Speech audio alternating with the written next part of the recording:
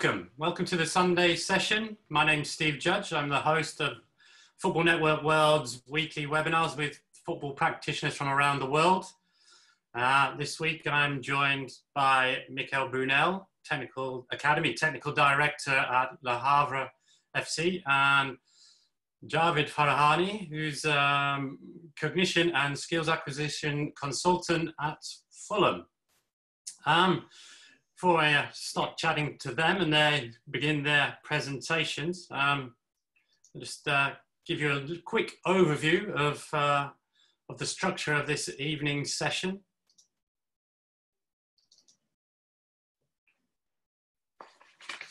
So, as always on the Sunday session, we try and split it into a discussion of two halves.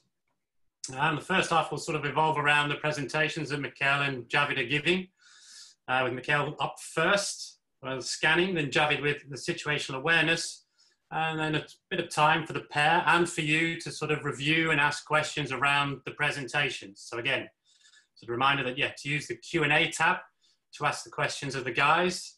And sort of the second half, we'll sort of specifically, we'll zoom down a little bit more into their work, and when we sort of look at when they sort of coach sort of the football intelligence in terms of which ages they can start, and then how that progresses through the different development phases, specifically then how they coach it, what are the training methods, the drills, how they test it.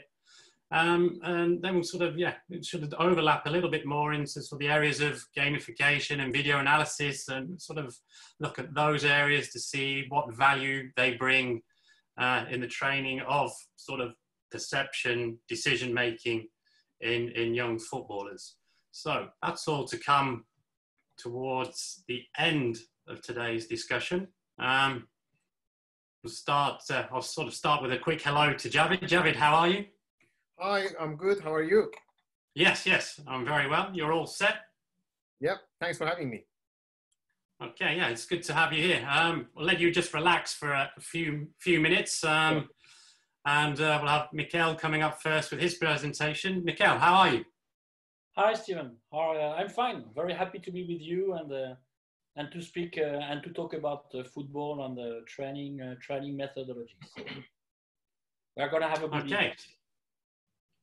Yes, I think so. So I'm going to hand the screen over to you. It's all yours for now. So if you sort of give your introduction and your presentation on your work at Le Havre in terms of scanning. Okay. I'm just sharing my screen.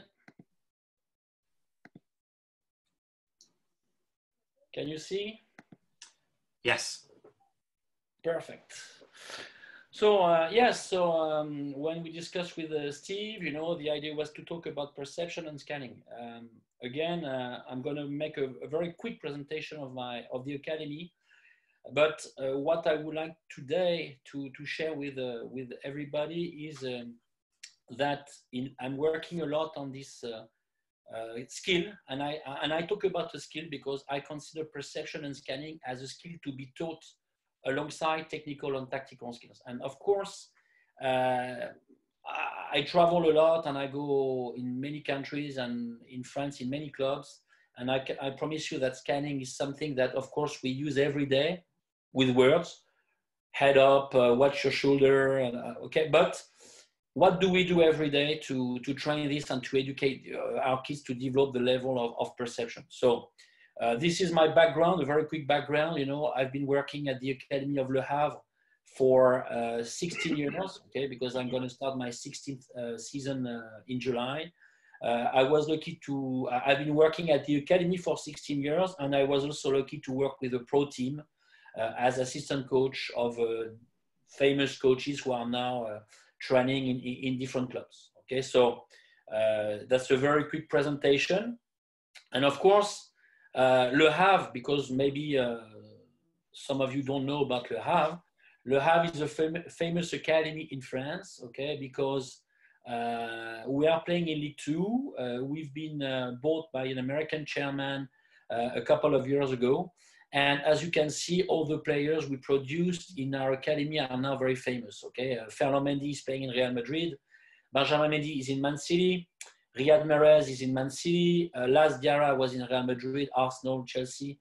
Paul Pogba is in Man United. Dimitri Payet in Marseille, and still Mandanda in Marseille in France. So just to give you an idea, we are the only two clubs in France who are lucky to have 3 world champions, Le Havre and Lyon. Okay, because Benjamin Mendy, Mandanda, and Pogba won the last World Cup, and of course Payet could have been in this team. And we also have the winner of the African Nations Cup, Riyad Mahrez. Okay, so we are of course very proud because we are a small club, a League 2 club, but our academy is quite famous in France, and I know that in England, many Premier League clubs have a look at our players every weekend. So. Just and to finish with the presentation, the performance rating of our academy, because we've got one specific particularity, is that most of our players start at the age of 6 and 7 and become pro. So as you can see, all those players started in our academy at a very early age. This one, Yasser Laroussi, is now in Liverpool with Jurgen Klopp. So he started at the age of 10 in our academy. And as you could see, they grow. And this is for me the main objective, the main target of an academy is to bring a young player to the pro team and of course to bring him to success in football. Okay, so this is a quick presentation of my club. And I also would like, because this is the questions I raised in my head, I would say, when 2 or 3 years ago. And I was studying the behaviors of top players. And of course, I was lucky to go to Clairefontaine and to share ideas and to speak with many coaches and many top players. And I'm always, because I'm a coach, I'm not a scientist, but I'm always trying to improve my training methodology to make sure that I help my players to grow and succeed. Okay, and the questions I was raising was those ones. Can we educate perception? Okay, how can we measure the quality of perception? What is perception? Because maybe we don't have the same definition. And of course, is there a specific age to train it, and how we can train it? That's all the questions I was raising a couple of years ago. And I've been working on this topic, and now I'm going to share with you today some ideas. First of all, what is perception? Okay, and how I define it, and maybe Javid will give another definition, and we will discuss about this. But this is very important to in Le Havre, we first started from a vision. Okay, so which qualities are important to succeed, or you need to have to play at the highest level? Okay, we consider that, of course, you have to be a good teammate. Okay, because you play in a team. We consider that you have to be flexible, because now in modern soccer, you must be able to attack and defend, sometimes play in different positions. Okay, you need to have a good technique. You have to, of course, to have a physical quality. Okay, because without physical qualities, you cannot succeed. But we consider, and this is, of course, we are all working on this every day in every club, in every academies. But we consider that what makes the difference between a normal player and a top player is that a top player is a fast thinker. And a fast thinker is not a fast player running fast. Is a fast thinker means reading fast, understanding fast, speed of execution, speed of decision, reaction, because sometimes you see an option and suddenly you have to change because the defender is coming and it's too late. So you have to change your idea. So a fast thinker is something that makes the difference between, for us, a normal player and a top player. And of course, today we are going to focus on these points, okay? Because what does a fast thinker mean, okay? There is for me a very, very important sentence, which is modern soccer starts in the head and finishes with the feet. That means now you can, of course, we all train to make a good pass, but everything first, and this is a new approach, I would say, because 10 or 15 years ago, we did not think that we were only, I would say, training the capacity to make a pass, a shoot, a heading, move, how to move. But now we have to understand that to play at the highest level, you have to be clever, you have to be smart. And of course, on the field, when you play soccer, 85% of the information you read on the field comes from the sense of sight. The other 15% is communication from your teammates, is what you feel, if you feel the defender behind you, but most of the information are read by the eyes on the field. And of course, you read the situations you are in, you must be aware about the situations you are in, and of course, and that's what I was saying to Javid before starting the podcast, the top players always have the answers in advance. That means they understand the game faster before the other ones. And of course, execution has to be considered as the result of a decision. And what I mean by execution, it's not only passing or controlling, it's also moving without the ball. When you decide to move in a free space, that's an execution to your reflection. Okay. So from this point, because it starts in the head and finishes with the feet, as a coach, I was thinking, what is game intelligence? Okay, because it's important to understand how game intelligence works and the process of game intelligence. And I would sum it up very fast, very quickly, in 4 steps. The first step is the capacity to perceive, to scan, to read, to see what's going on around you.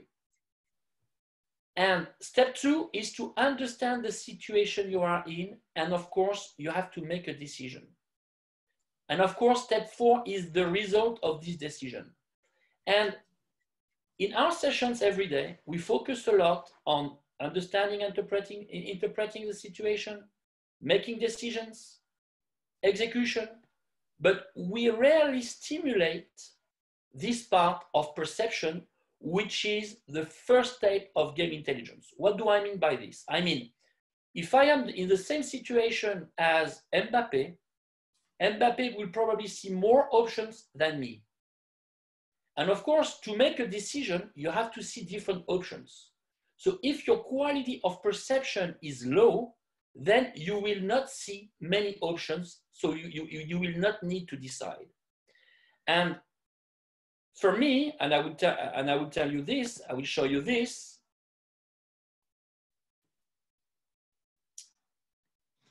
In a team, there are different levels of scanning. There are different levels of techniques. There are different levels of scanning. Because the level of perception depends, of course, on the technical quality, depends on the pressure around the player, and depends on the capacity of the player to focus. In a team, I try to use a slide to show you what I mean by a low level of perception, an average level of perception, and a high level of perception. A low level of perception is a player who mainly focuses his eyes on the ball and that does not spend a lot of time reading around him. So that means the ball is moving because in soccer, there is only one object on the field, and the low-level players are attracted by this object. And when you go with very early young kids, they are all attracted by the ball because they want to have this object in the feet. So a low-level player, a low level of perception is a player who reads, who follows the ball with the eyes, but is not focusing, is not scanning around him to read the information. An average level of perception is a player who sees more options. And a high level of perception sees wider, further, sometimes behind him, and he knows his head, I would say, works like a radar. I will show you, because I try to show you, this is a low level of perception. In the same situation, the player receives the ball, he focuses his eyes on the ball, but he doesn't see what's going on around him. So he's not aware of his surroundings. He doesn't know if he has time, if he doesn't have time, if there's the defender coming. he will first focus on the ball and then read, but it's too late. At the highest level, it's too late. If you go to an average level of perception,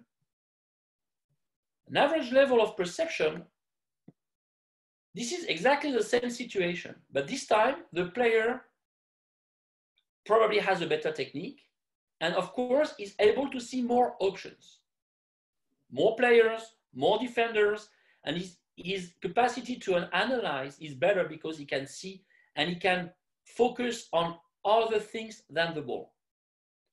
And then this is a high level of perception.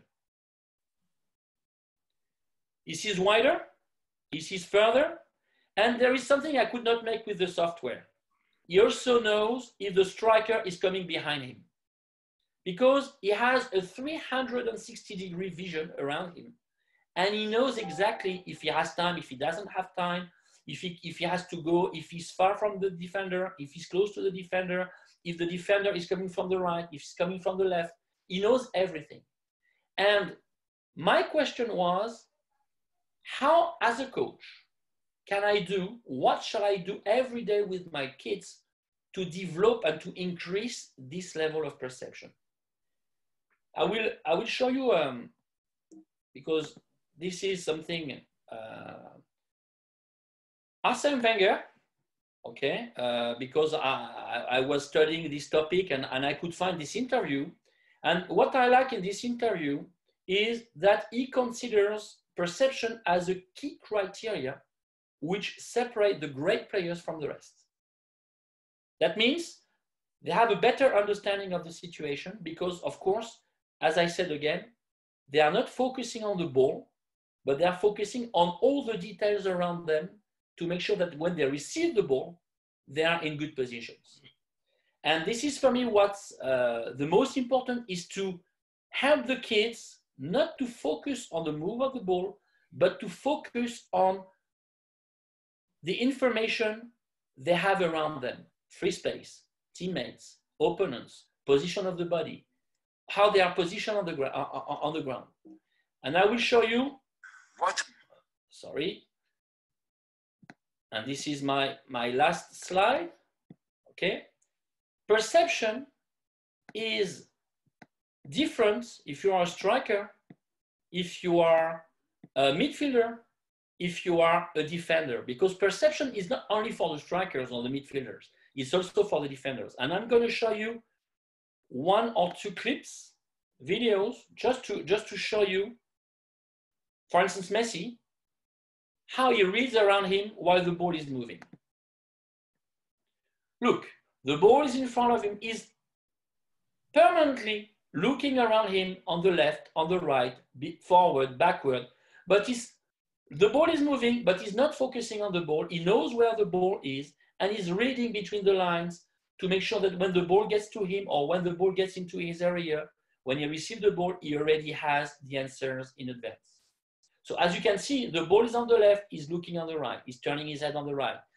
His head works like a radar. He's constantly, permanently turning his head, reading around him to make sure that he already anticipates what's going to happen when the ball gets to his area. And this is what I mean by scanning. I mean not to focus the eyes on the ball, but to focus on the information you have around you. And I will show you another video with Luis Suarez. This is a video I made for Clairefontaine a couple of years ago. And, oops, sorry. And look at Luis Suarez. 1v4, he decides to dribble. And he decides to go alone and to dribble. This is a simple action, and you can all say yes. But it's Luis Suarez, he's a top player, and he can make it. I just remind you that he's playing against Atletico Madrid. He's not playing against an amateur players, you know. But look what he does before deciding. Look, he turns his head. The ball is next to him. He's not focusing his eyes on the ball, but he's focusing his eyes on what's going on around him. First,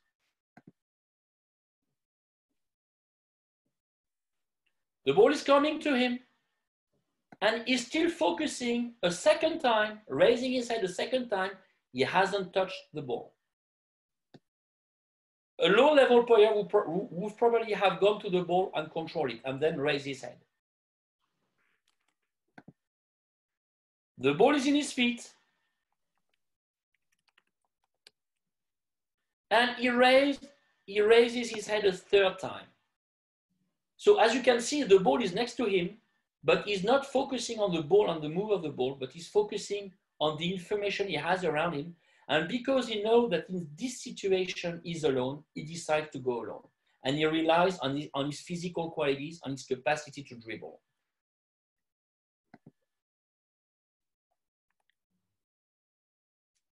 And then he decides, okay, but you can see that the decision-making comes from his capacity not to focus on the ball, but to focus on the situation he is in. And then he relies on his capacity to dribble, on his physical qualities. And I will show you a last video for the defenders. I will show you Varane, because the defenders also have this capacity not to focus on the ball, but also to focus what's going on in the box, for instance. And look at Varane. Varane, the ball is on the right. He's not looking at the ball, but he's turning his head to see which striker is coming into the box. A second time, he turns his head. The situation, he has to cover his fullback, his left back, but he also has to read and to see which striker is coming into the box. Third time. So of course, they concede the goal, but I'm not talking about the decision-making. I'm just talking about his capacity not to focus his eyes on the main action, but to turn his head on the other side because he's close to his goal, he's into the box, and he has to cover his teammate, but he also has to read around him which striker is coming into the box. And again, probably a normal defender would have focused his eye on the ball and forgets maybe the striker coming into the box. I will show you. Look how he turns his head all the time, to read the information easy. So this is what I mean by scanning. And we will talk a little bit later on about this. But I think that to understand the situation you are in, you must be able not to focus on the ball, but to focus on the information you have around it. That means teammates, defenders, position of the ball, but where you are positioned on the field. And this is what I mean by scanning. Scanning, perception for me is the capacity to scan and to read. Because turning the head without reading is not enough. You cannot only turn the head like this. You must turn the head, but you also must read the information. And this is what I mean by perception. And I will, of course, in the second part, after Javad's presentation, I will, of course, try as a coach, what can I add in my sessions every day to improve this capacity, not to focus on the ball, but to focus on the information around you, around the player. Okay? This is it. Thanks, Mikel. I don't know whether you have any initial thoughts on Mikel's presentation before you give your side of things. Absolutely, thanks, Mikel. That was very interesting to know about the way you organize the information. The only point I wanted maybe to mention is the analogy come to my mind when it's come to tracking the ball is when you drive a car and you barely try to even look for the pedals or where the brake is, where the gas pedal is, because you may want to be worried about them at the very earliest stage. But once you became automated in driving a car, you even don't look at them. That's exactly the same scenario for football. So that's the basics of the learning of the principle of the game, to not to even look at the ball, because they know where the ball is and where the ball is traveling to. So it's quite easy to anticipate for the fantastic players in elite level to understand where the ball is, where it's coming, where it's going to be, and how to use that time to scan the environment. But there are more elements which can be discussed. I'm going to share with you in terms of the situational awareness, in terms of performance under pressure, and also the capacity. How much information can we really take in a short-term memory? Okay, I will stop sharing my my screen. Sorry. There we go. So yeah, Javid, it's over to you. Sure. Let me, yeah, this is now. Oh, let me actually make the slide here. Perfect. Great. So a quick background of my journey so far in the game. I've done my PhD in Applied Cognitive Neuroscience at University College London. In order to understand and being able to communicate football language, I did some of the courses of the FA and I completed my UEFA B coaching license. And also because media is a part of the game that you need to understand how the coaches use it to continue the battle before the match and after the match. I became a journalist from 2013 in Premier League and UEFA to be able to go to the press conference and interviews the coaches to understand their tactical point of view in the game. Perhaps I'm the most boring journalist in the room when it comes to post-match games, because I don't really care about the red cards or events. I ask tactical questions, and sometimes if you search YouTube and Mourinho or Wenger or a couple of the Premier League managers, they became upset by the level of the tactical details we may ask them. So a first definition of what is applied cognitive neuroscience in general, to give a taste of what is my angle to the game, is whenever we talk about memory, attention, decision-making, learning, creativity, or language, these are all go under umbrella of cognitive neuroscience. What I want to focus today on this session is how we process information and how we make decisions. So just one of those potential verticals. How we capture data, because data and measuring is the way to not to think in a biased way and being able to objectively understand what is going on in the world.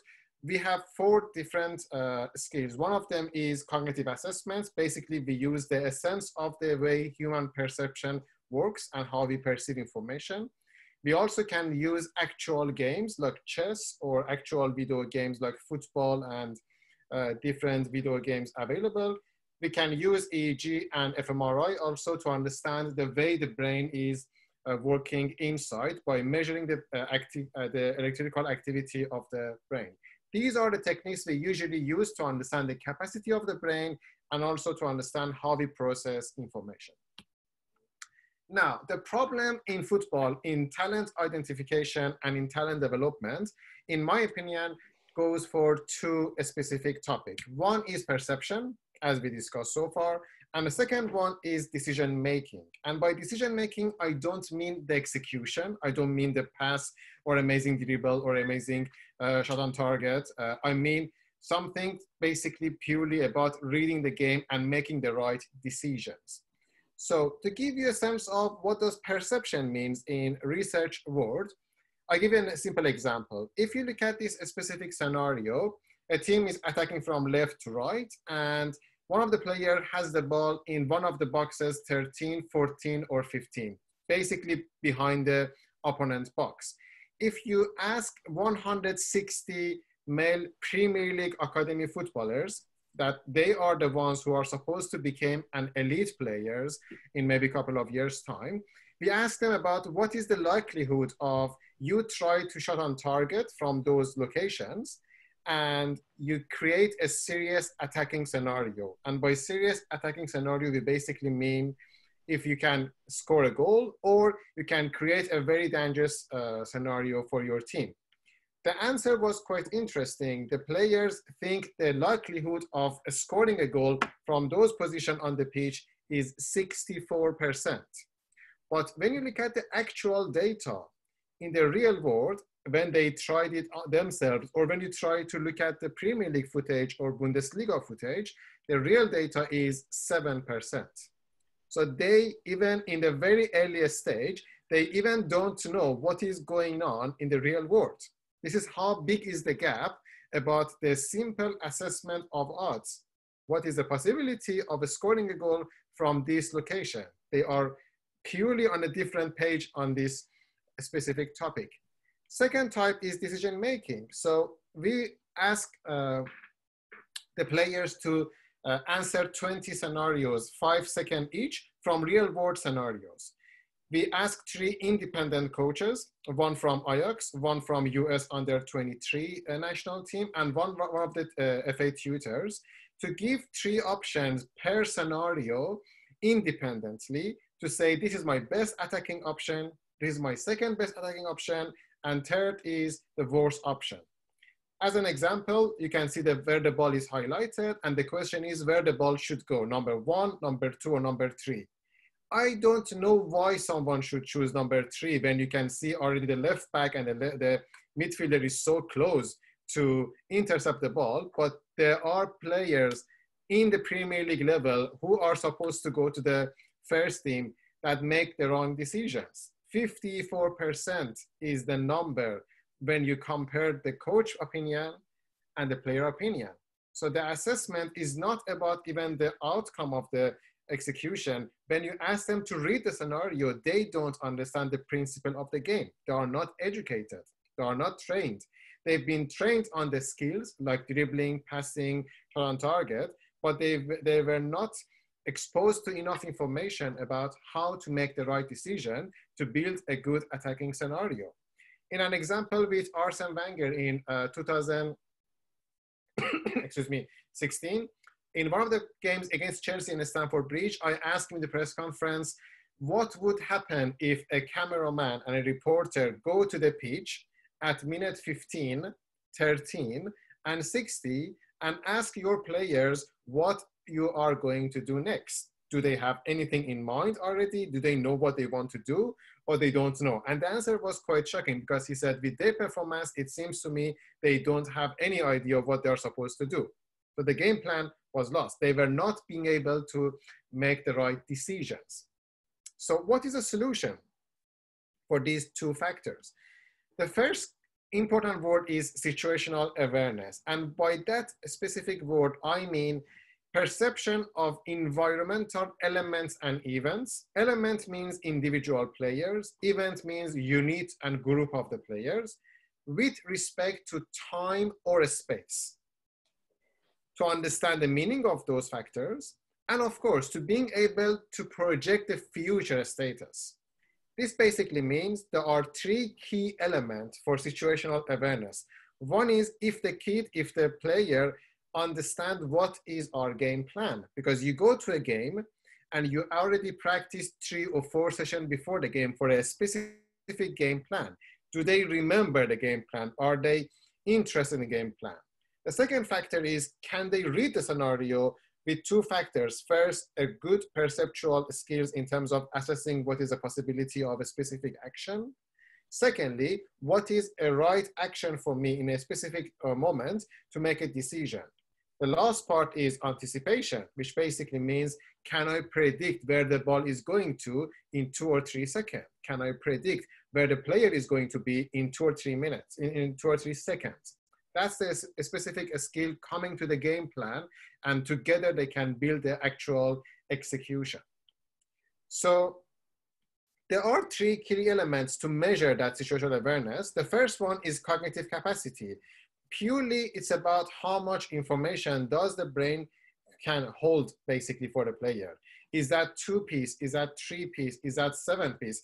On the pitch, I as a player, I am going to play with 21 other players. In most of the scenarios in the compact game we play these days, remove the goalkeepers, it's a matter of 19 other players. How many of them I can track? How many of them I can remember?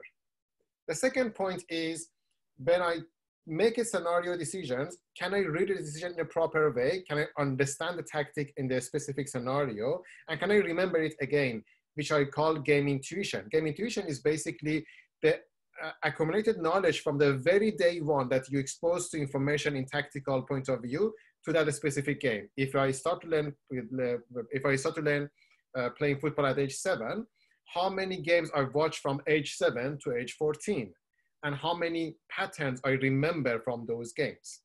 The last part is performance under pressure, because you might be able to measure someone's cognitive capacity in numbers. You might be able to even measure the perceptual skills and decision-making skills, but when they go under time pressure, result pressure, mental fatigue or physical fatigue, they change. And there are enough studies to suggest if you are an elite player, you're gonna get benefit, you're gonna get buzz from those pressure factors, but normal players, Chuck, they cannot really perform. They stop performing. That is where the big gap comes from someone in a very elite side to someone as a sub-elite player. Give you some case study of what has been done in research-wise. Let's just look at the visual search strategy. Basically, the key elements, the essence of vision to identify the target on the screen. That was a study with Fulham. So the simple question here was, can you see the red square which is flashing now on the screen? Do you see a red square? If it's present, press yes. And if it's not present, press no. So this is an example of a yes answer. You can see the red square in the middle of the screen. And this is the example of no. You cannot see any red square. There are other factors, but there is no red square. That was how simple was the task, to identify if there is a red square on the screen. This is what happened when we compared from 9 to 11 years old and to the 15 years old for 3 years. Top 5 performers were not all from 14 and 15 years old. They've been from 11 and 9 and 10.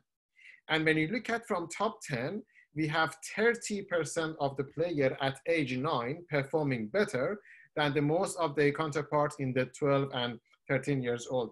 This basically tells us that the visual target, the ability to identify the visual target is not determined by age. The visual capacity is different, and you can simply measure it by a simple cognitive assessment. The second case study is about, can you train decision-making? Can you train perceptual skills? And can you use it for talent identification in football? In partnership with these amazing Premier League clubs, Watford, Palace, Fulham, West Ham, and Brentford, we ran a study using ARTT from NASA. So in the science, the way it works is you try to understand what has been worked in different domains and can it be transferred to the real world of your own game. We look at the NASA performance back in 1993, many years ago. They increased the speed of simulators to force the brain of the pilots to make the decisions faster. That's called ARTT, above real-time training. The same study happened in the US Army and US Air Force. They used the exact same method 4 years later, back in 1997. And since then, no one tried to use this method in elite sports. We tried it with video-based training. We increased the speed of the video and we forced the players to make the decisions as soon as possible. Then we gave them feedback based on the club philosophy on the tablet. Interesting enough, we used 4 different type of dose for training, 1 day a week, 2 days a week, 5 days a week, or a random basis. And we could see that they can improve their decision-making for a short period of time in all 4 groups. So there is a method for enhancement of decision-making skills using above real time, but it has a limit.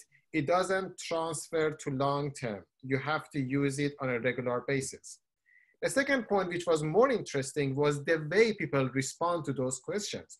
So on average, a normal player, it takes 5 seconds for them to make a decision on a video-based task to say, this is the best attacking option. When you train them, they became faster and they make a decision by 2 seconds. There was a player out of our sample that he started his performance at 1.3 seconds. So his pre-test was faster than the post-test of the rest of the team. And after training, he was able to make decisions on only 700 milliseconds, less than a second. So basically, in science-wise, you cannot use this player in scientific report because he's an outlier. So we tried to remove him from the sample, but the reality was he was the best player of that sample, and now he's playing for England under 23. And he didn't make decisions by chance. His accuracy goes up from 61% before training to 72% after training. Again, this effect of training remained only for a couple of weeks, because once we test these individuals after 8 weeks of no training, they almost forgot everything. They need to keep training on a regular basis. The result was presented to Progress in Brain Research, and it was validated by cognitive neuroscientists. And then it was transferred to England rugby. That was very interesting to know that same principle come to the different team sports like football, rugby, basketball, and handball. When you want to train situational awareness using the knowledge of the coach and a channel like video-based training in above real-time training. And my final word is, unless you measure the capacity, it's very difficult to improve it. The first step is to measure the capacity, and then you can improve it. Perfect. Okay, great. Thanks for that, Javid. See, Mikel is sitting back there, relaxing and having taken that all in. Just wonder what your initial impressions are of Javid's presentations, and see if you have any questions for Javid on that. Yeah, I will. I would say, and this is I would say the main problem I have now, because I'm thinking as a coach, and the problem is it's difficult for me now to measure the capacity of the player to read the information, because it happens in the brain. And of course, as a coach, I haven't got the machines. So there are machines existing, you know, Football Note and everything. And we were discussing about this with Javid. But again, this is the transfer between the field and the machine is not football. You know, I mean, the transfer is very weak, you know. And Javid said that if you cannot measure it, cannot improve it. I would say at the moment in Le Havre, I cannot measure it. I try to think about things, but at the moment it's complicated to measure. But I think that you can try, because I consider, again, perception as a way to not to focus on the ball. I consider that we can educate and we can train our kids every day just by adding simple tools to help them not to focus on the move of the ball, but to focus on the information they have around them. Because again, in an academy, we have young players. When you are very young, you are mainly attracted by the ball, and by the ball, which is the main object, I would say, on the field. Because when you play soccer, this is the football, this is the root of football. Huh? There are 2 goals, 22 players, and 1 object, which is the ball. And when you are very young, you are attracted by the ball. And of course, when you grow, you are educated in a system of play, you are educated in a position, you are educating how to make a pass, how to improve your technique.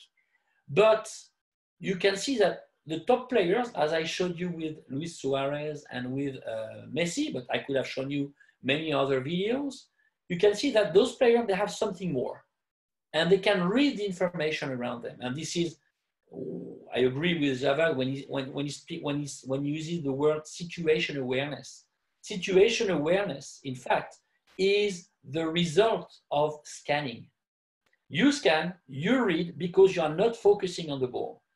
And if you focus on the ball, if you only focus on the ball, then you forget all the information, or you have a minimum, a very minimum number of information around you. So when you receive the ball, you are surprised, you didn't see the defender, you didn't see that you could move forward, or so you make mistakes. And I really consider that, of course, no, we are not, as a coach, we mainly try to develop this capacity to make decisions, to read the situation you are in.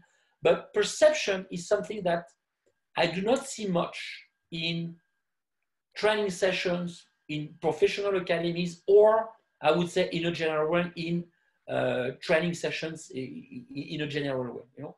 And I believe that, of course, now I cannot measure the improvement and I cannot measure the level of perception, but I consider that, like for the technique, if I stimulate perception every day, and I will show you some tools, I use very, very simple tools. If I stimulate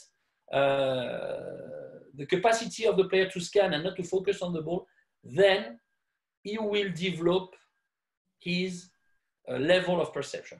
So his capacity to read and understand the situation is in. So this is, I would say, I believe that we can improve it. I think, yeah, there's certainly a lot of crossover between the two presentations. I would say first with you, Michael, in terms of when you're looking at scanning, is when you're coaching it, you're introducing it into your sessions? Is it something that you look at in isolation when you're coaching it, or you're coaching it as part of, as Javid would say, with the situational awareness? So there's this awareness of what else is going on. It's not just, well, first I'm coaching players just to play with their heads up and then progress it. I would say both. Actually, I work on the individual, I mean, to improve his capacity to read around him. But then I also link this development of perception with the game model. Because when you give the game model, and Javid said this, you help the player to identify the situations, and then you have to make decisions. And when they are young, it's important to not to tell them what to do, but to tell them what to read and where to read. And for instance, I will give you an example. If you're a center back, you must be able to read what's going on between the lines. You also must be, so this is, I would say, an average cue, okay, to read what's going on between the lines.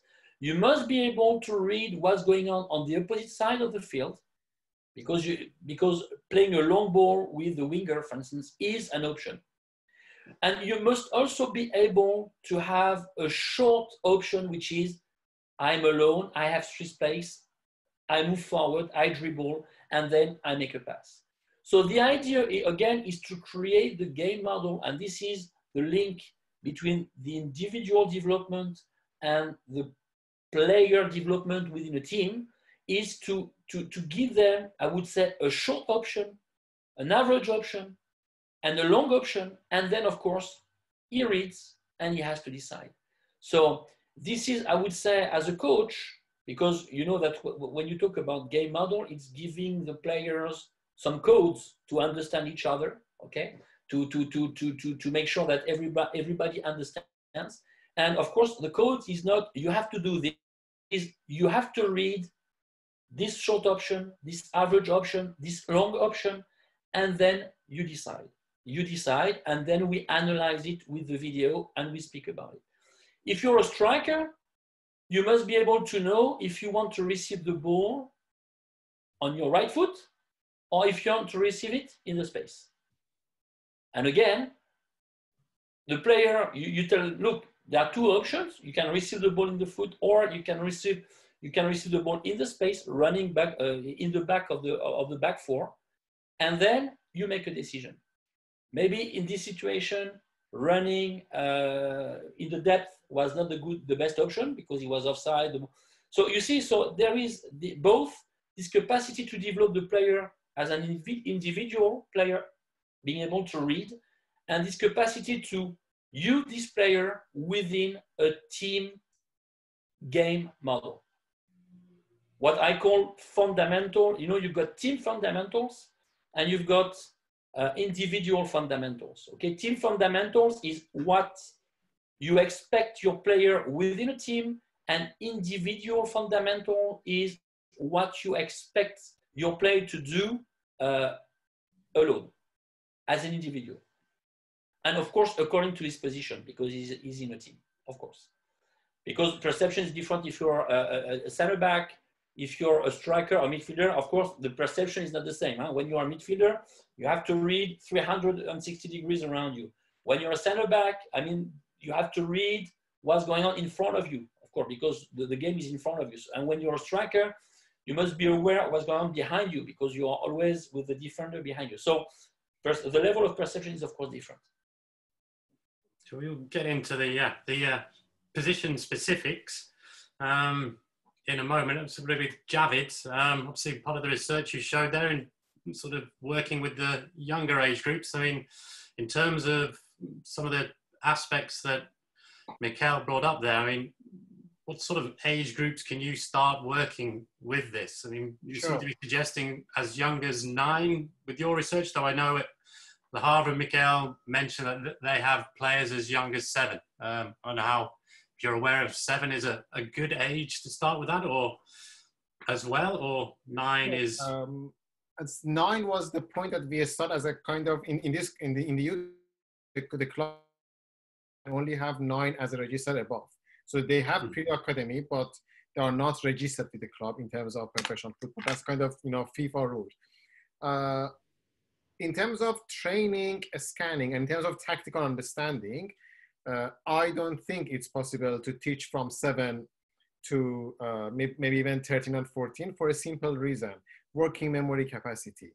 This part of the brain is where we hold the information when we have a short-term information. So after this webinar, once one of the audience closed the app, to remember that Javid was wearing this shirt, or he had this watch, or Steve was sitting in a room with a kind of great sofa on the back, or this flower was here, are the piece of information they can remember from that after webinar, excluding the content, which is the main focus of the webinar. The problem is we now know with the research we have done with these people that from age 9 to age even 13 and 14, the capacity of information they can hold in their mind is maximum 2 or 3. And 3 even isn't, and it's not going to be 7 or 8 in adult age. It's going to be 4 or 5 in the best case scenario. Give you an example. I had a player that I was told on a couple of occasions from the coach point of view that he is very rude. He doesn't listen to me. I keep telling him to do this and he doesn't do it on the pitch. And I observed the kid and I didn't really notice any rude behavior. So I tested the kid brain capacity, and his working memory was not developed yet. He was 11 years old, but he was equal to 9 years old or even 8 years old. So basically he forgot what he was being told to do.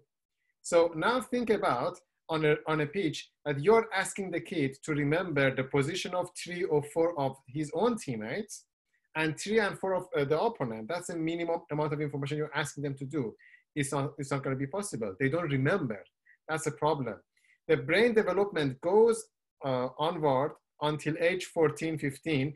They start to go to the teenage process, and then it even continues to age 25. The teenage brain can be even 25. That's quite a bad news for some of the coaches, but this is a reality. And if you scan their brains, you're gonna scared because the brain is totally different way of thinking. And you can even feel it from their behavior on the social media. They don't really care about how the other people think about them, although they are supposed to know that I'm gonna be well perceived if I do this specific behavior. So this is the importance of knowing the age of how much information you can hold. The second part is how much information can we really hold? Can we remember from the objecting and from tracking objects? Let's just play a simple game because I mentioned about our capacity. That's going to give you a good taste. So if I just read these numbers to you, and then we stop the screen, let's see how many of them we can remember. 1, 45, 12, 4, 6, 8, 11, 78, 10, 6, 45, 90, 4, 3, 61. I repeat it again. 1, 45, 12, 4, 6, 8, 11, 78, 10, 6, 45, 90, 4, 3, 61. I start with you, Steve. Just go and tell me the numbers. Let's see, what do we have? 1, 4, 45, 12. Okay. 6, 3, 8, 11. And yeah, then beyond that, yeah, my mind was and now up to you. Elsewhere. Mikhail, you tell me the numbers. I think I'm the same as Steve. 145, 6, 8, and I forgot the other ones. Okay. So there are 75. I mean, in the right order. Yeah. Okay. So in the right order. Let's see what was your numbers, and let's just compare them with what we just actually said. So Steve said 1, 4, 45, 12, 6, 8, 3, and 11. And Mikhail said 1, 45, 6, 8. What was the correct answer? There was no number 3 in the earliest stage, but you remember it from the late of the numbers. And on Mikhail's side, he basically forgot 12, 4, and he jumped to the 6. This is the limit of our brain. Now, let's go to even make it more complex. This is an example of a football pitch scenario. 6 players against 6 players. What I want to do is to look at this scenario for, let's say, let me just actually remove the video because it may prevent us. So what I want you to do is to look at this picture for 5 seconds, for 10 seconds, which is not the equal time you have on the pitch. On the pitch, you just scan for 2 or 3 seconds at the maximum. But let's just focus for now. And then tell me which number goes where. Shall we start with Steve? Man, I wouldn't even know where to begin. I was listening to the instructions and not. Okay, let's start again. Don't worry, we can repeat it. This is the picture. Just look at the picture for how long you want.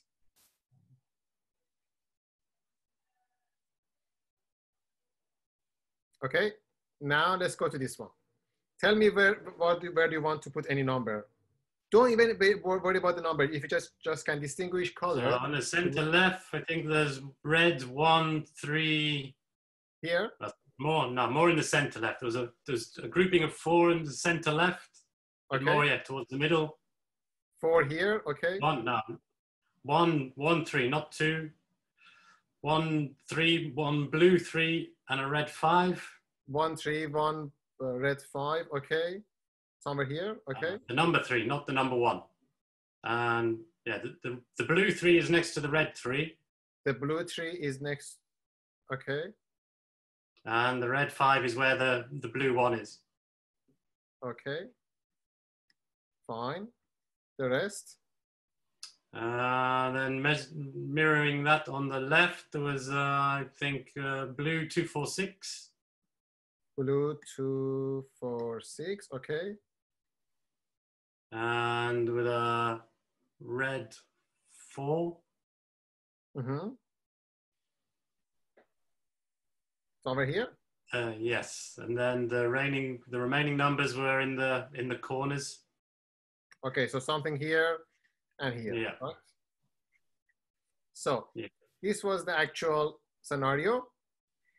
Blue 1 and 6 on here, and you can see you swap them with reds, as you can see already. Do you see them? 2 and 6 red, 1 and 6. Mm-hmm. And you can see the pattern, how it changed. So you can't remember, even if you try hard, you can't remember. Let's do it with Mikhail. Mikhail, this is your scenario. This is my scenario? Yeah. Look at it for 10 seconds, if that's convenient.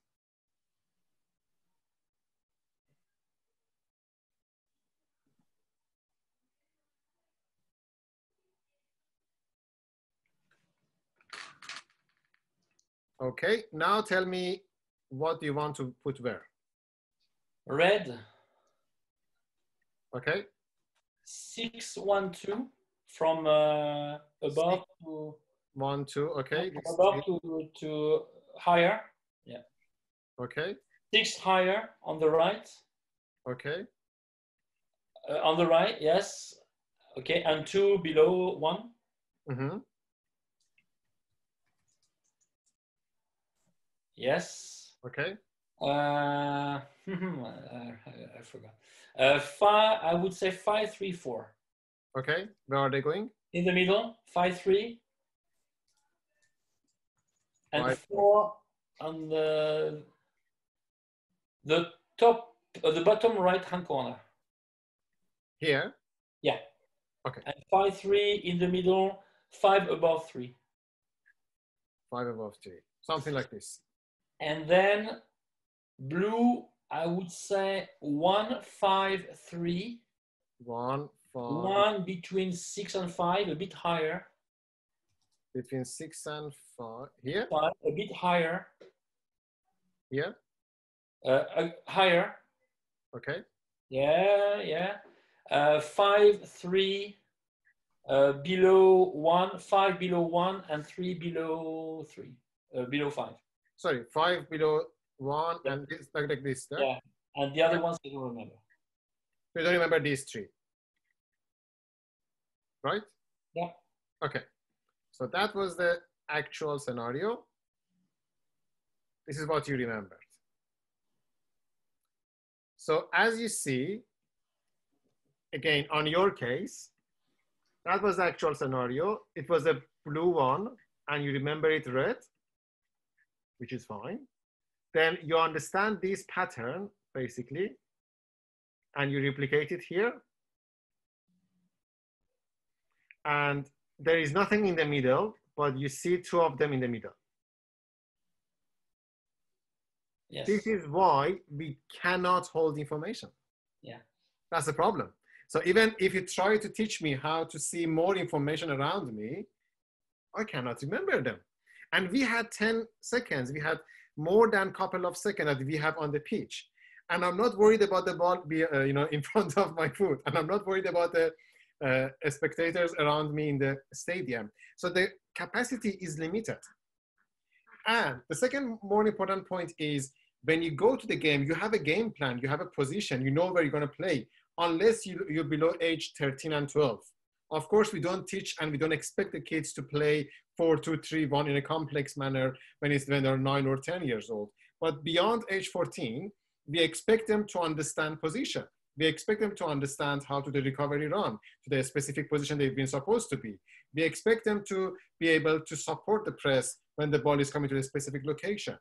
So there are 2 elements to consider. Element 1 is they read the postural cues based on the close distance. That's all they can do, really, in terms of reading the scenario.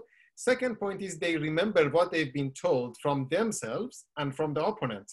Because most of the time in the Premier League level, in the Bundesliga level, in French leagues, they already watched the opponent's games in the past. So they try to extract some patterns of the play from the opposition. They need to be able to remember those patterns, and they can be tested at how much they can really remember.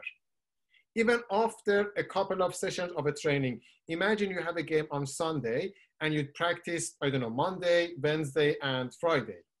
You can simply ask them in a different way, from direct question in a one-to-one session, or even from a simple test on a mobile app, to remember what was the principle you tried to focus on the session 1.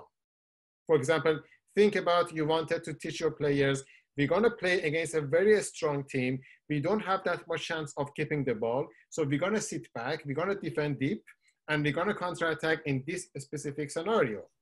How much they can really remember about the objectives of the game and don't get confused by the real scenario when they are faced it. Something we could draw this back. We seem to have got into a conversation here. It's very much about senior players. We're getting more questions coming through at sort of very much at the beginning of sort of developing from nine-year-olds.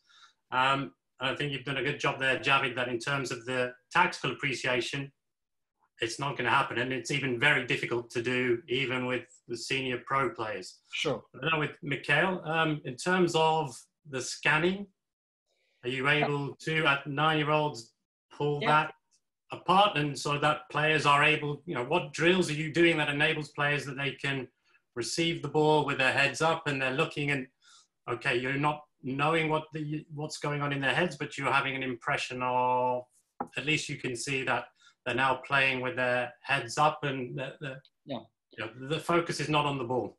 Yeah, two important points before showing you some drills or what I do every day with my kids. Huh? The first thing is in football, the ball is moving and the teammates and opponents are moving all the time. So scanning is a way to constantly, I would say permanently readjust, I would say, the situation you are in, because you know that you are in a situation, and Javid exercise is good, because I do agree with the point that we cannot read many information, because, and that's why in the game model, we never go further than 3 options, because if you give more options, that it's impossible for them to read. So we try to select, I would say, the best options according to the position, the position they are playing in, and then they have to make the choice between, according to the situation, between 1, 2, and 3, or 1 and 2, because if you give 7, 6, 7 options, that is too many, and they will, of course, have problems to select. So that's the first point. And the second point is, again, scanning is necessary, because Javid showed the exercise, which I find interesting, but this is memory. And in football, the ball is moving, the players are moving, the teammates are moving, and each time you could say Messi is constantly turning his head, because he's not trying to remember the situation. He's just trying to read what's going on behind him and how things change according to the move of the ball. And then when he receives the ball, maybe the last information he read will help him to make the right decision. So you could see in the video that he's turning his head 12 times, on the left, on the right, backward, forward. But maybe when he will receive the ball, the last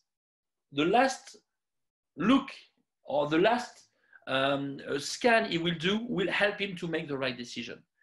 So as you could see, that's why I was saying before that perception is different when you are in a possession phase, when you are in a finishing phase, because the pressure is different. Okay, but I think that scanning helps the player to readjust according to the situation. And I will show you some drills. I will share my screen.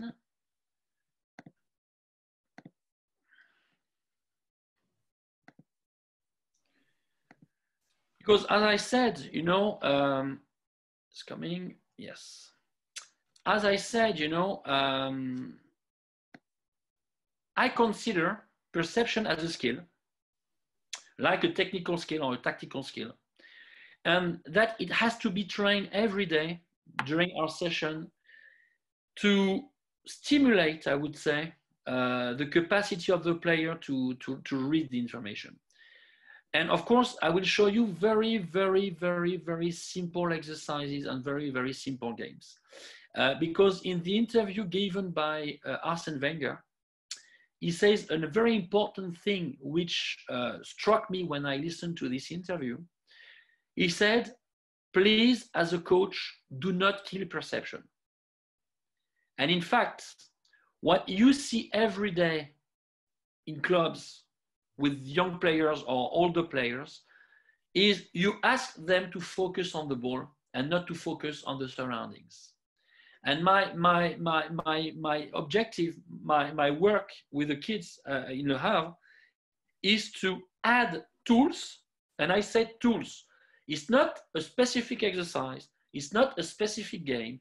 It's to add tools to stimulate the perception and to make sure that the boy or the girl will not focus his eye on the ball, because when you play a technical exercise, when you make a technical exercise, the boy will repeat the technical skill, but will mainly focus, his brain will mainly focus on the ball.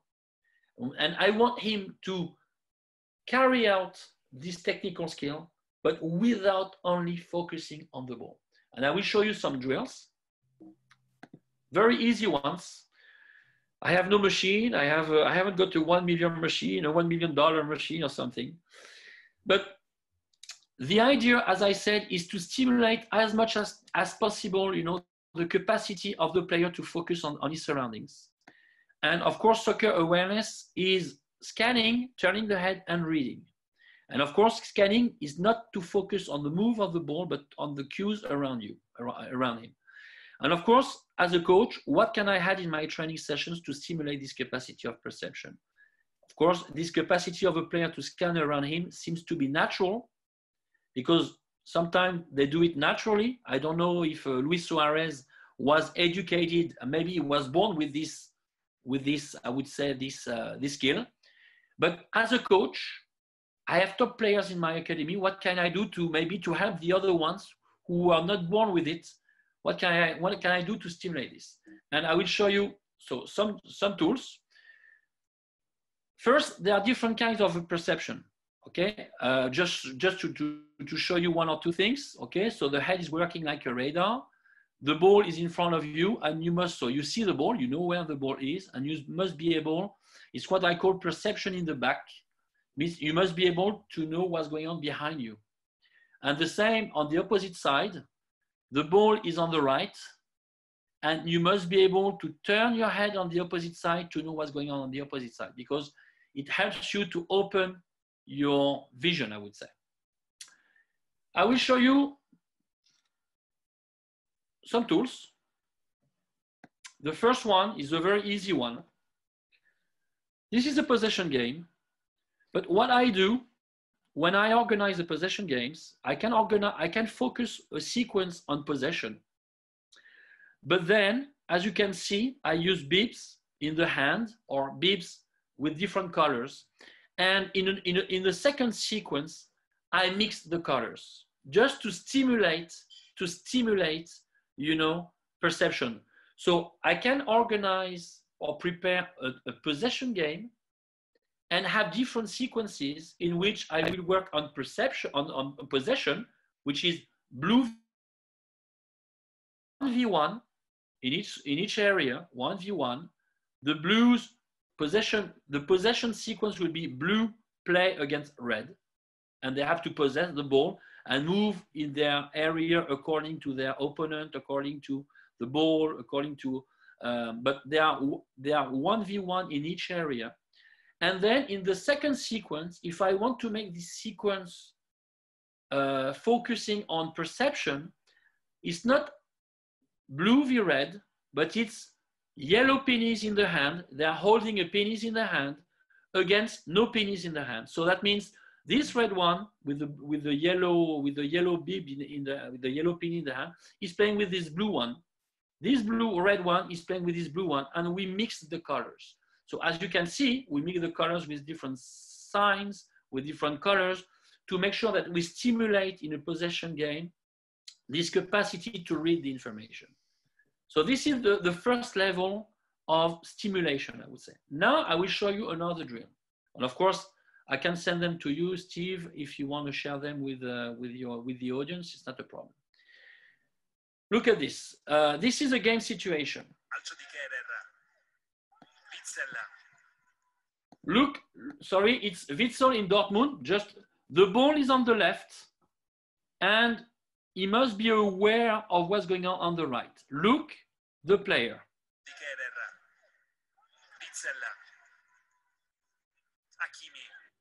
You will see, look, the ball is in the air, and he's not focusing his eyes on the ball, but he's already turning his head on the right to know what's going on the other side. Again, if you do a technical exercise, what will you do? The player will receive A will give to B, B will give to C. Okay, very simple one. But the problem is if you do not add, and I will show you a tool I do with my kids, what happens? The boy will look at the ball, will control the ball, always looking at the ball, and then raise his head and see on the other side, and look on the other side. here you can see that Vincent, the ball is coming from A to B, but he's already turning his head on the other side to make sure that there is nobody, and he already has, I would say, he already knows in advance if he has time to control, if he doesn't have time to control, if there is a teammate, how far he is, because he is able not to focus his eyes on the ball, but to focus on the other side. So I will show you what I do with my kids, because this is, sorry. So the ball is on the right, perception on the opposite side. Just to show you some tools I do every day in my technical exercises. Okay, so again, I could have a technical exercise, but I add a tool, and this tool is with the fingers. He's receiving a ball from this guy. There is another guy here, and on the opposite side, they are showing a numbers with their fingers, and he has to say the number before receiving the ball. Okay, because I want him to focus on the other side and look, and he has to say the number. And he turns his head because I want him not to focus his eyes on the ball, but to focus on the other side. And as you can see, they are showing you their fingers a number. This is a very simple technical exercise again, but the tool is the fingers. And sometimes when I want to have it more difficult, I ask them to add the right hand to the left hand. So the level of perception or the level of reading information is different. I will show you another tool. Hold on, Kay. Just jump in there, Mikel, because we're kind of very quickly running out of time. I just want to jump in with one or two of the questions we've been getting. Okay. So there's one here, Marcus Di Bernardo, sort of touches on some of the things that you've just been speaking about in terms of player essential, in terms of the cues, essential cues and non-essential cues. I think you've sort of answered the next part of him. So would game-based soccer trainings with real cues be the best learning environments to create, where each player makes maximum numbers of decisions in the session? And second to that is, from a scanning perspective, would playing with goggles that cut out 40% of peripheral vision help scanning, in that it would force players to scan more because the information they would get is less? So almost, yeah, sort of wearing like blinkers so they have to turn their head more. Does that translate? Actually, when you look at Javid, for instance, he has 360 degrees vision, you know. He's always turning his head, and you could see Messi, you know, he's turning his head on the left, on the right, backward, forward, because he has a 360-degree vision. The problem is, again, with a kid, with a young one, because he focuses his eyes on the ball, he's not focusing. I mean, his vision is very narrow, you know. And the idea here with those drills and exercises, again, and I'm showing you very simple ones, not to understand the drill, but to show you that how we can open the peripheral, I would say, vision of the player. Look, the player here, look, he's already turning his head, you know, because you know that he has to read what's going on the other side. If you make a simple exercise, the player would probably focus his eyes here on the ball. So he would repeat the technical skill, which is controlling and passing, but he would not turn his head. And this is, for me, the main target of this work of perception. It's to tell the player, please, do not focus on the ball, but open your vision to make sure that you have here a 180-degree vision. And then, of course, when you have this vision, because I would say the more you see, the more decision maybe you have to take. But then, because you see more options, or because you see that you have time or you don't have time, then you have to react according to the situation. Because often a player, and Javid said this, you know, the player is more in reaction. He reacts according to the situation. Sometimes he doesn't know what he's going to do, but he reacts according to the situation. Because maybe here, if he receives the ball and this one is coming to defend, he will probably not be able to control because he will react according to the situation.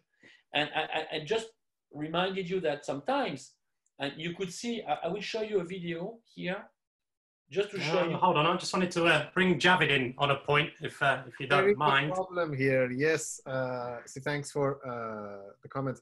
There is a problem here. We are switching the focus from the ball to a specific, already known target. You're right. For that reason, we basically change the object to track, but in real game, we can't really rely on that method, unfortunately. It's a very interesting method to help players unlearn focusing on the ball, but it doesn't teach them where to look. That's true. You're right, Javid. The problem is now, as a coach, we don't do anything. Oh, of course. So the problem is now, you're right. We are tracking somewhere else, and they already know what to track. But at the moment, when you make a technical exercise, you ask them to repeat passes and control on passes, for instance. But you know that they will follow the ball with the eyes, and they are only tracking the ball. And what I try to do here, and we could imagine maybe the same drill with maybe two or three targets or two or three different options. But is again to tell them, look somewhere else. Do not look where the ball is. I have a suggestion. The purpose of the scanning to understand where is each player and to be able to connect the dots basically as a plan of my team and the opponent team. Maybe as a one-off training method, and it's just an experiment, a very raw idea, but maybe what you can do is to give each player a piece of pen and paper and freeze in the middle of some of the sessions. So after 5 or 6 pass, for example, ask them to immediately draw where each player is and understand how much they basically remember about those players. Because they may see the number, but the number doesn't translate the position of the player. No.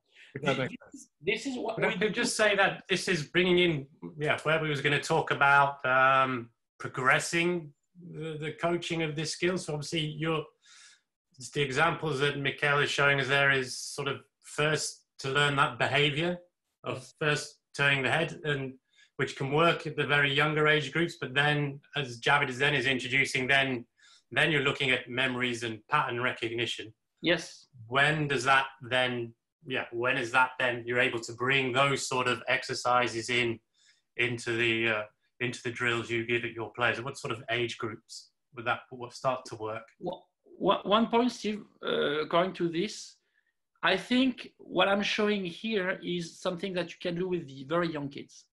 Okay, this is what you can do with very young kids and what you can do with older kids as a routine. Okay, but then the step when they get 14, 15 and over is, and I agree, you add the tactical part of the game, which means what do you remember? What did you see? And this is what we do as a coach in the questioning methodology. You know, when you stop a game sometimes and say, oh, no, stop. What did you see? Why did you make this choice? Where was the defender? And this is what you do as a coach in questioning the player, why he made this choice and what he saw and what he didn't see. And this is what you can do, I would say, first step with very young ones, try to read somewhere else. And then when they get 14, 15, try to add what Javid is saying, means the memory of the game and the understanding of the game. Because of course, when they are 9, they do not understand the game. I mean, they are learning the game.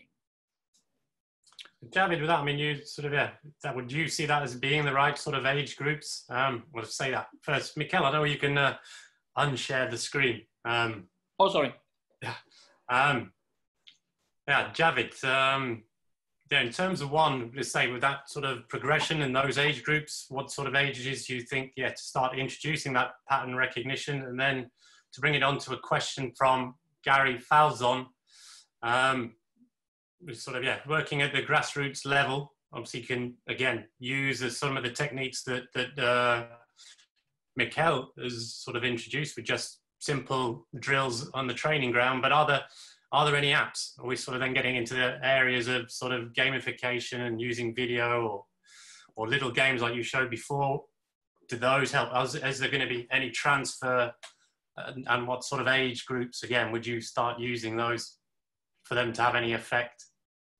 Sure. So in terms of the age to start learning patterns, I would say nothing before 12. I would say 12, 13, 14 is going to be a reasonable age, because they're going to play 11 and 11 maybe by age 14. In terms of apps and technology, currently the current protocol with Premier League is to get the kids to watch their own video and label it.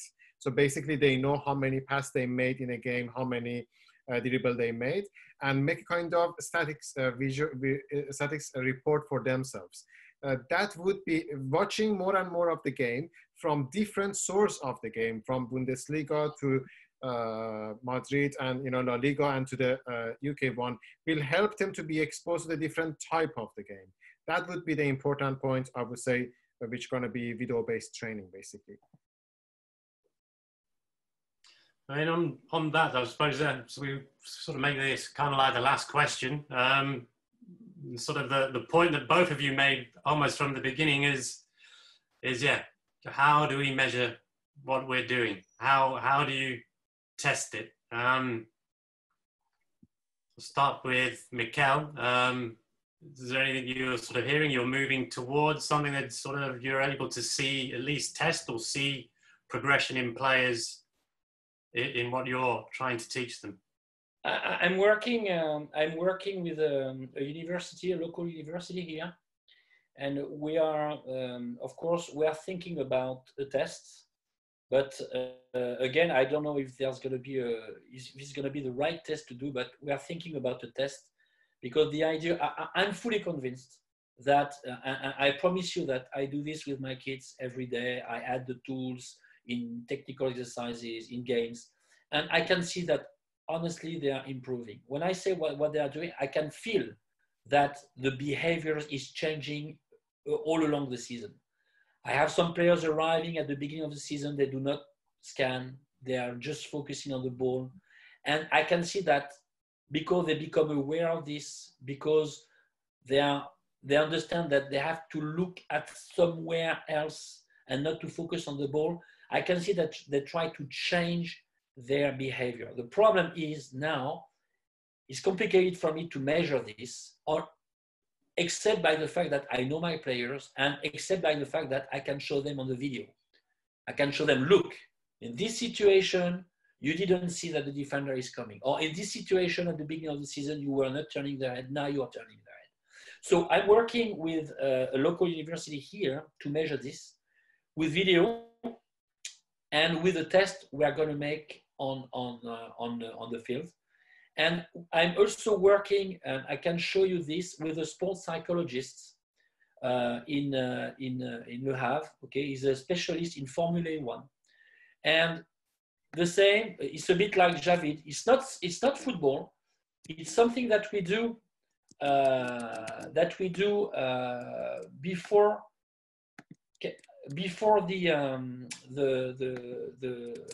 the sessions or after the sessions, and they have a kind of homework to do to improve and to measure with a timer. And I will just show you an example just for you to understand. It's a bit like Javid, like in the same idea. It's not on the field. This time it's done before or after the session. But I will show you what he does with the kids, and that's what we were doing, during the COVID period, because of course, that during the COVID period we could not train. So they were asked, to read numbers and to do something with their hands and with their foot. I will just show you. So as you can see, I can send you, if you're interested, I can send you the document. They have to read from left to right and right to left and left to right and right to left. They've got 1, 2, 3, 4, and each time they read a number, they have to touch with the hand or with the foot. It depends on the rule you give them. They have to touch the number. If they are reading a 1, they have to touch with the right hand or with the left hand and look. So again, this is the idea, to read with the eyes something and to do something with your foot or with your arms, So it means being able to do, it's like focusing on the ball and looking somewhere else. Here it's reading the paper. And I promise you that if you do the same exercise with the players, the level is different. This guy is under 14. He does this in 15, 16 seconds. In the same group, some do the same exercise in a minute or a minute and a half because they have to focus on their arms. I will just show you another one with the foot. So this time it was with the left foot, you know, and again, it was the same thing, being able to focus your eyes on the wall with the paper and not to look at your feet. Okay, so being able to do something with your foot and to look at somewhere else. So these are the kind of exercise we do every day. Here with the colors. So they have, you see, they are reading with the colors. So they have to choose a line and you will see they have colors and they have to be able to touch. You will see here the colors with their foot, you know, without looking down. So this is the idea to see in front of you, okay? And we have the same as Javid, you know, to remember the numbers, you know. So these are daily games we do every day on the field, but also before and after the field to improve this capacity to focus and this capacity to read and do something else with your foot or with your arm. And because it's like a game, we mix and they like it, you know. So maybe this can be a good start to organize a test because you can see that the boys, because they do it every day, they go faster and faster. And maybe the time they do it can be a way to measure the improvement of the player on this in this capacity to read, to scan, I would say. So this is a start. I don't know. He was nodding with he was looking at that. Javid, I mean, what are your thoughts in terms of those sort of tests and what they give to the players? In one aspect, they are useful, and that's what we call cognitive warm-up, basically equal to their physical warm-up. In terms of transfer to the pitch and transfer to the skill of the ball, it's not going to work for a simple reason. These tests are designed for Formula 1, and I have been working with Formula 1 back in 2014. There you have a closed task. Driving a car is a closed task in comparison with football and execution of a shooting the ball. So it's not going to be transferred to that specific skill. It's a good cognitive warm-up. Just to let you know, I'm working with a sports psychologist because this is what he is working with the boys. And now we are thinking about the same kind of exercises on the field. Fantastic. On the field. But now, I just showed you this because they did it during the COVID period. But yeah, when we come back in August, we will try to think about this. I mean, if I show you a number, 2, maybe you have to play a long ball. Maybe we're thinking about this. And I hope maybe, Steve, I can show you some videos next time. Definitely. Yeah. Absolutely. Would give Javid the final word then on testing. It was at the end of your presentation. Yep. How do we measure this? Were we able to measure scanning specifically, or even able as you see it as part of an overall sort of skill of situational awareness? Sure. So two tests is possible, and it has been proven to be objectively working. One is to measure and profile the cognitive profile of the individuals to know how they progress by getting from age 9 to age 23. That's simple to do. And the benefit is to understand it's equal to your physical maturity and when you use the physical data for the playing positioning. In terms of testing game understanding and game intuition and situational awareness, the only method that I've been witnessing that it was working in the sports science literature is when you use 2D animation, not video, 2D animation to understand a tactical point of view. And you ask the players about, can you tell me what formation team A or team B is playing? Or can you tell me where the ball is going to as an anticipation task? Or can you tell me what is the best attacking scenario for this specific position for a decision-making task? And you can measure accuracy and response time to understand who is doing this in a perfect, accurate, and fast manner. But having those verbal tests, they have a fair correlation to what coaches would be seeing on the pitch? I don't think talking is going to be translated to the pitch, because the amount of information you communicate with talking on the pitch is minimal. Yeah, but I was meaning in terms, I'm presuming that these tests you're talking about, that the players are giving you verbal answers, or? The problem with verbal answers is if you ask the kid, why did you do that, or what would you do, they will try to come up with the answer that you like to hear. But if you let them to play on a kind of video based on a tablet and tell them, you choose what is the best option, they're not really worried about the outcome of the decision, they come up with a real answer. That's why, Javid, that's why questioning is not so easy. Yeah. Because as a coach, we tell to the coaches in coaching courses, please not question the player and do not give the answers. Yeah. But the problem is that sometimes the way you question the player, in fact, implies an answer. Exactly. So that means when you ask a question to a player, you must think about it. Because if you tell the player, why didn't you play this? It means you should have played there. So the way you question the player is also a work you have to do as a coach. Yeah. Because, of course, you can sometimes imply an answer and the player will maybe answer because he understood through the question that he shouldn't have played there or he should have played there. You know, so I think that questioning is a good tool, but it has to be thought, I would say, before the sessions. I agree. Okay, fellas, I'm going to have to wrap it up there. I mean, it seems like this conversation, this is very much part one.